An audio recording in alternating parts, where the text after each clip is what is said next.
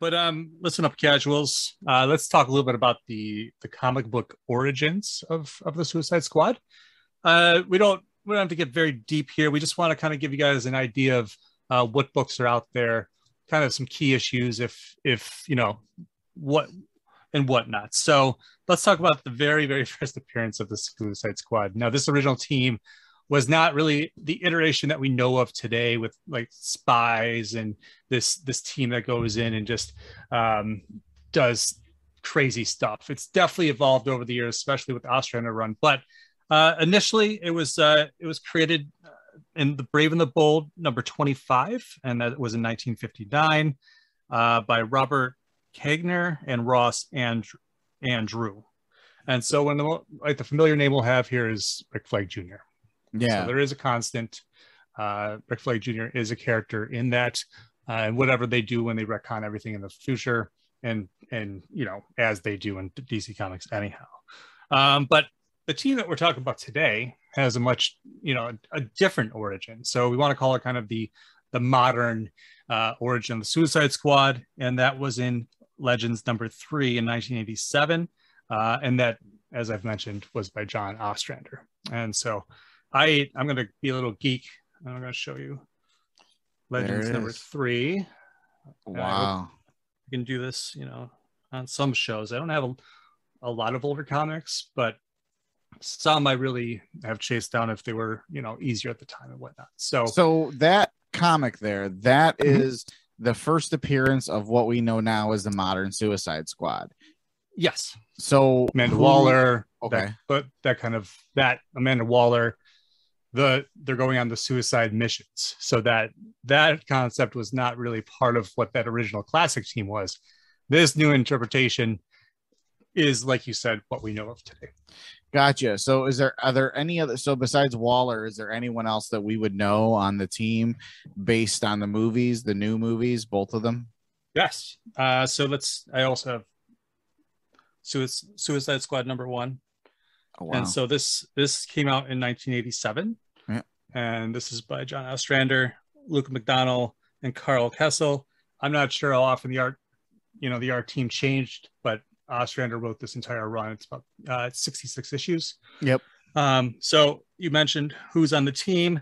If you've seen the first movie, Deadshot, Captain Boomerang, the Enchantress, Rick Flag Jr. Mm-hmm.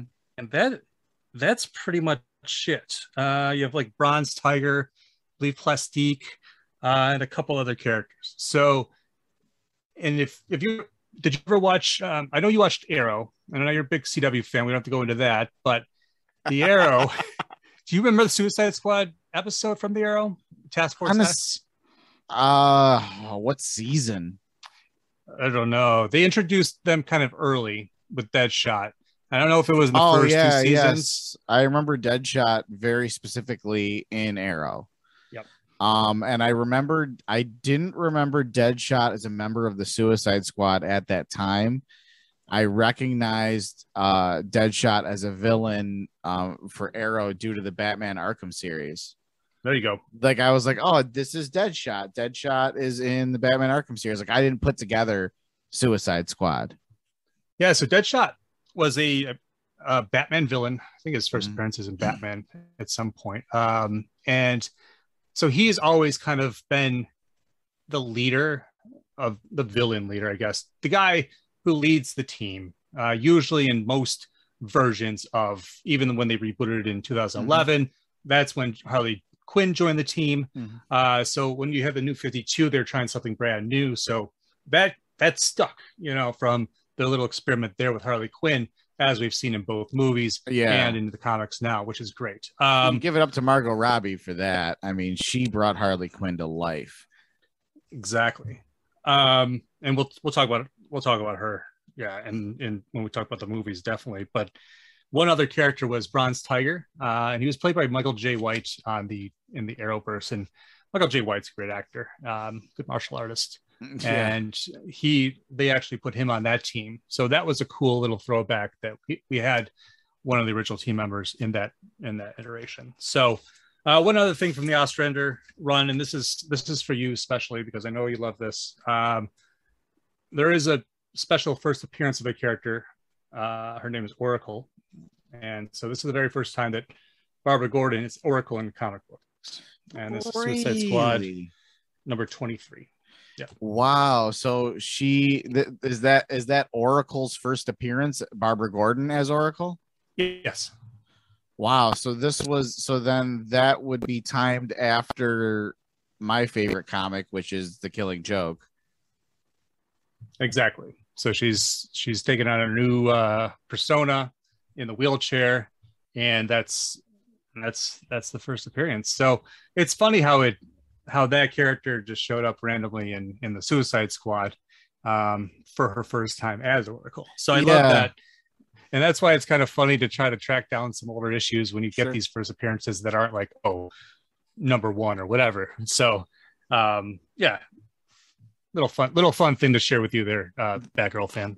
That's for those of you that don't know that are listening, I am a very big Batgirl fan. I love the character. I love the complexity. I really love Barbara Gordon. I think she's a badass. And when she's written correctly, to be honest with you, I think that her iteration in Titans is my favorite I've ever seen on screen, period. So yes, hearing about her first appearance as Oracle, it's pretty badass.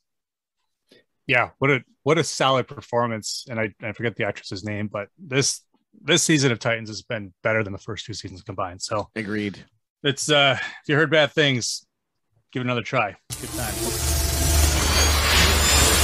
DFAT Entertainment.